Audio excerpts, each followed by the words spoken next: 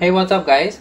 Welcome to another video in which we are going to write Python program to display the powers of the number, that is 2, using the anonymous function and the map function. So guys, previously we had seen how we can get the powers of 2 using the for loop in the previous Python program. So guys, by just using one line of code over here inside the for loop, we can easily get the powers of 2. But guys, in this program we are going to check how we can use the map function along with the anonymous function as well in order to achieve the same task. So over here in the VS Code, what we will be doing is I'll just clear these lines of code, and then guys we are going to use the map function over here. So as you can see, this is the map function. It takes two parameters. The first parameter is the function itself. So guys, over here I will say the name of the function, that is power over here, and then the second parameter, it can be the list. So basically we are going to have the list of numbers in order to find the power of 2. So we will define a list over here. Let's say we have 4 numbers, that is 1, 2, 3 and then 4.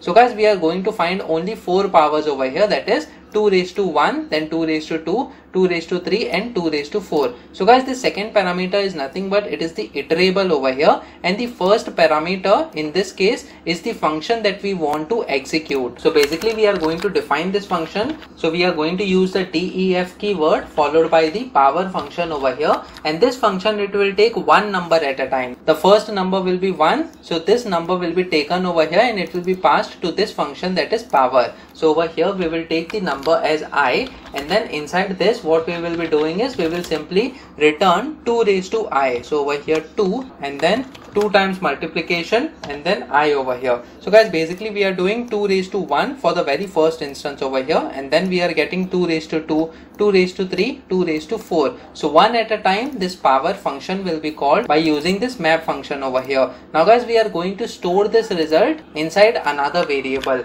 So over here we will simply say map underscore result and then equal to. So guys, what is happening behind the scenes is one number is being taken at a time, and then this power function is being called, and one at a time these parameters are being passed to this power function, and then we are getting the result and getting it stored in the map result. Now guys, we can simply print this map result by converting it into the list. So over here what we will do is we will have the print statement, and then we will have the list function over here. Inside this list function we can simply provide the map result over here. So we'll provide map result. So the result that we should be expecting is 2 raised to 1, that is equal to 2, then 2 raised to 2 it is 4, then 2 raised to 3 is 8 and 2 raised to 4 is 16. All the numbers should be present inside this list over here, which is going to be printed. So let me just save this file now and try running this code.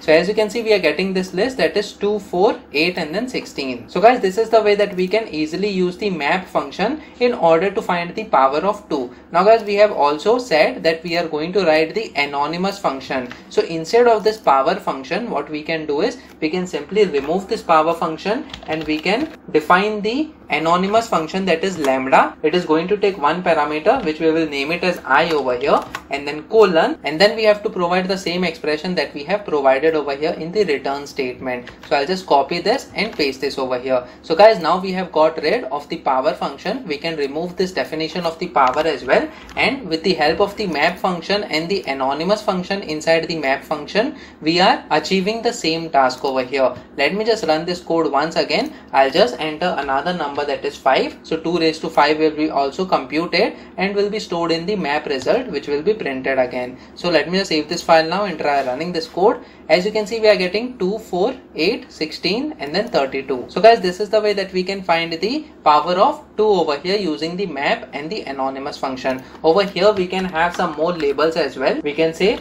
power of 2 and then colon, and then we can have the list of this map result. So basically what we will be having is the label over here, that is power of 2, and then the list of all the elements for which we have already found the power of 2. Guys, can we have the range function over here instead of this list? Let us try that. So when we provide range over here, so this is the range function, and then inside this range, let's say we provide the number 10. So it will go from 0 up to 9. So let me just save this file now and try running this code. So as you can see, yes, we can provide the range function as well. It is going from 0, that is 2 raised to 0 is 1, and then 2 raised to 1 is 2, then we have 4, 8, 16, 32, 64, 128, 256 and then 512. So guys, basically it is going from 2 raised to 0 up to 2 raised to 9 in this case. So guys, this is the way that we can easily use the combination of the map function along with the anonymous function in order to find the power of 2. Apart from finding the power of 2, we can have any other expression over here based on your requirements. So guys, practice on your own so that on different inputs you get different outputs. Please make sure that you like this video so that it reaches to more people, and subscribe to this channel so that you get the notifications on upcoming videos as well.